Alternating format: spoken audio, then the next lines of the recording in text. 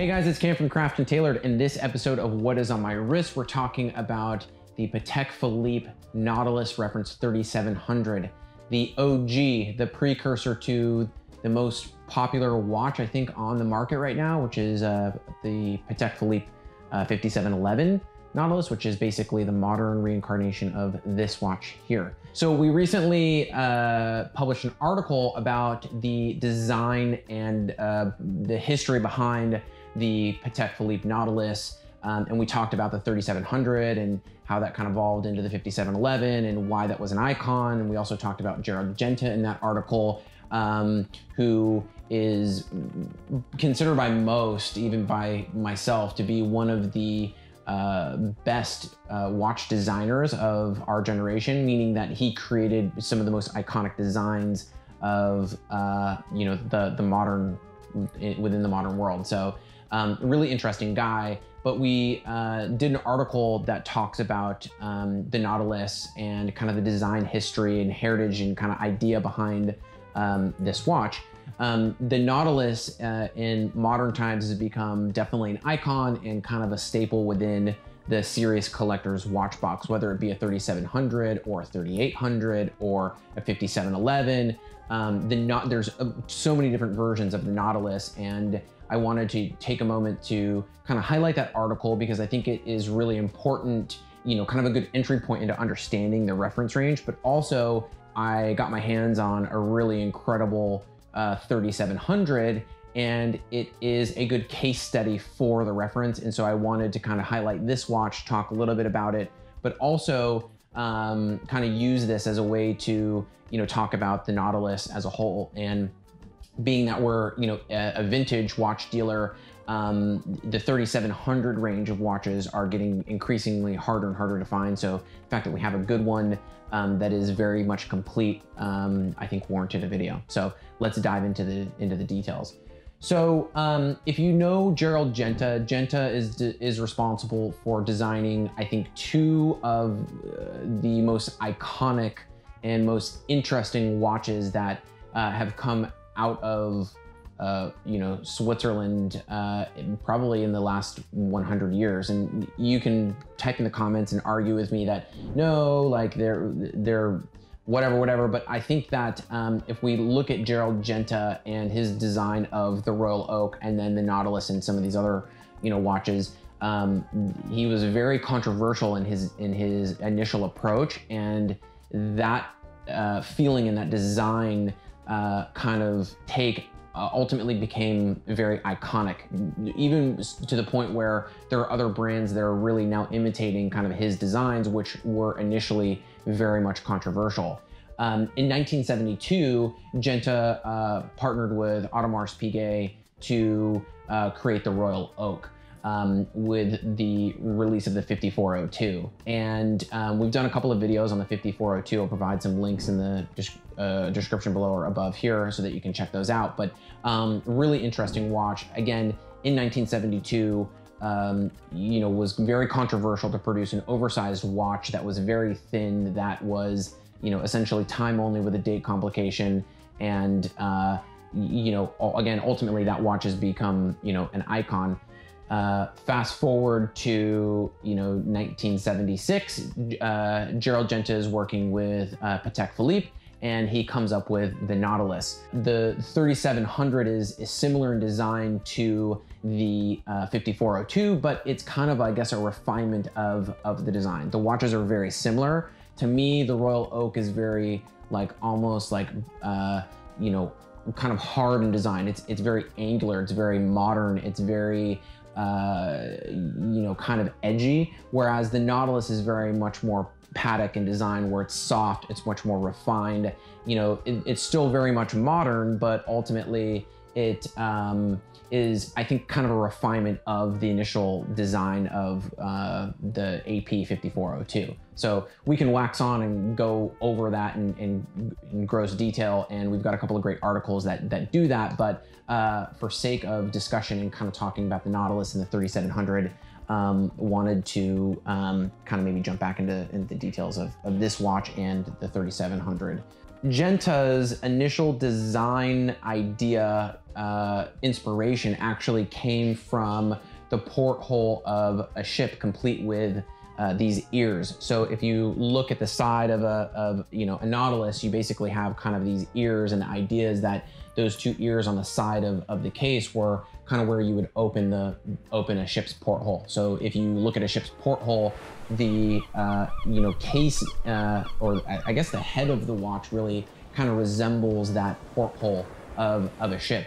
What's interesting about the Royal Oak and the Nautilus is they both take a nautical inspiration. So the Royal Oak was named after, the 8 Royal Oak class of battleships from the British Royal Navy, and it also resembles a diver's helmet, whereas the Nautilus kind of resembles, again, more of a porthole, and I guess isn't really nautical themed, but also if I think back to like 20,000 Leagues Under the Sea, I kind of get like this Jules Verne kind of vibe when I look at a Nautilus always and instantly. So very interesting kind of design inspiration behind Genta having 2 iconic watches, but ultimately having them be kind of tied to the ocean and or nautical kind of themed, which is really interesting.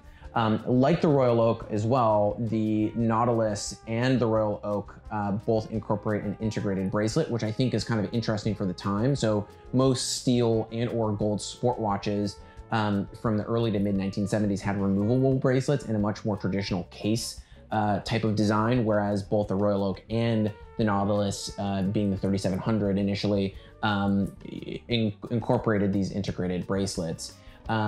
Again, the Royal Oak is definitely more angular and has a bezel with exposed screws. The Nautilus offers a more rounded case with a flat and or smooth bezel for kind of a more elegant and refined overall package fit, feel, and finish. We were kind of talking about that. I think that the Nautilus was kind of a refinement of Genta's idea and or design inspiration.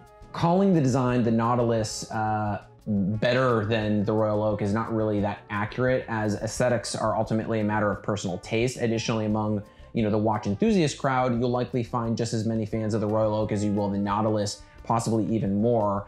And I think that that's kind of interesting. I like both of the watches kind of independently. If I'm being a watch snob, as I can be on occasion, I actually like the Royal Oak a little bit more.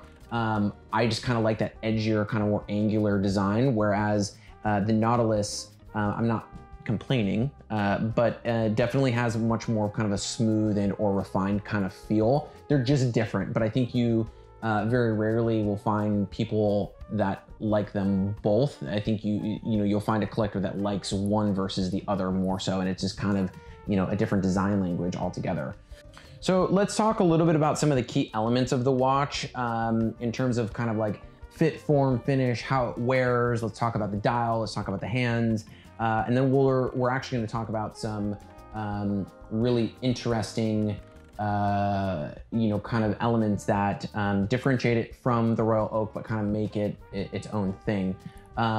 One, I think that Patek Philippe, generally speaking, is a much more refined and much more luxurious brand than Audemars Piguet. I think that they're pretty much on par with the level of manufacturing and things like that, but Patek Philippe definitely has been known to produce some of the most elegant and prestigious watches from a horological perspective ever, and the price points definitely show that in auctions, whether it be a complicated watch or a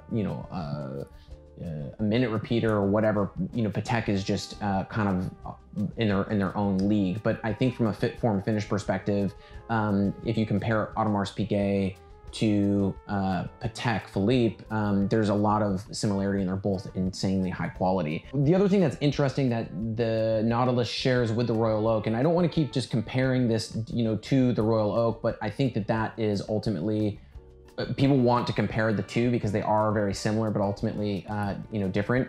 The case size of the 3700 is 42 millimeters, and also, it kind of shares that with the Royal Oak, in being that both of the watches within the 70s were essentially oversized sport watches for their time period. And the cool thing about this from kind of a wearability perspective is like, the watch wears very thin. The 3700, is powered by the Patek caliber 28-255C, and that movement, the 28-255C, it essentially was and still is one of the thinnest self-winding movements that was created. There's actually thinner movements now that are automatic, but for a long time, the 28-255C was one of the thinnest full rotor self-winding movements in the entire world. Really, really thin. So that's another interesting kind of design characteristic of the watch, is that when it's on the wrist, it is very thin. This watch fits under like a shirt sleeve very nicely, but also in wearing it, it feels elegant, but also not very serious. And what I mean by that is it doesn't strike me as like a luxury dress piece. It is a very versatile piece from the perspective of, you could for sure wear this with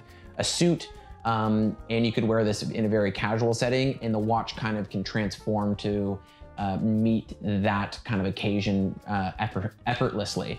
The one thing that I really love about the watch is the dial. So you have, in the 3700 series, this amazing kind of blue dial with like these, I guess, kind of like ridges that go across the dial. And the other thing too is the hands are these basically like baton style hands with these, I guess you could call them like luminous filled baton type markers, or what would you call that? Like stick kind of markers, but they're luminous filled. The hands and the dial and the way that everything is put together just works really, really, stunningly together. I don't know if that's the right word, or that's how you should say it, stunningly, but it's elegant and handsome at the same time. And what I mean by that is it's not a delicate watch, but it's also not like overly like hard in its design traits, and it's kind of perfectly balanced in the middle, which is, I think, what a lot of people like about the watch. This is an exceptional example. This watch actually remains unpolished, which is kind of rare. It's rare within the vintage watch world to find a watch like this that is unpolished, because these watches ultimately over the years in some cases can be mistreated, or they were just buffed at some point during their service intervals and things like that. So to find an example that remains this sharp and intact is very, very hard to do. One flaw within the early 3700s, and same thing with like the early 5402s, is that the dial lacquer itself was very thin. So the blue and gray lacquers that were used between the 3700 Pateks and the 5402 APs was very thin, so it's prone to tropicalization and or lifting off the dial, which in some cases can create like a really cool look. We actually had a very early 3700 that had this like almost kind of like starbursty kind of look to it, and that's where like the lacquer had kind of degraded on the dial. So to find an original dial that is almost in immaculate condition is pretty hard to do. This one is pretty close. This is probably like a 9.8 out of 10 on the dial. The hands are, in stunning condition. The markers are in perfect condition. There's some peeling and kind of some, brassing happening with the dial, but it's something that I actually look for in these watches, because it's very prone and common to have that happen. So this is just a case study example. We'll provide a link in the description below so that you can check out, pictures. I mean, original fold over clasp, right? I mean, an amazing example altogether that remains just unpolished. And the thing that is cool about these as well is that the finishing details of this watch, when you really look at this watch and you really look at like, the polishing and the brushing and the manufacturing elements of it, it's a work of art in itself.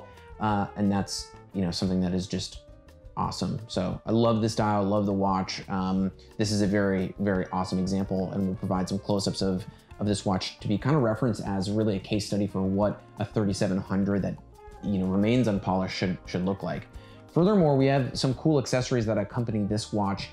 This one is actually was produced in 1977. It was actually sold on December 12th of 78. And the reason why I know that is because I've got 2 archive extracts from Patek.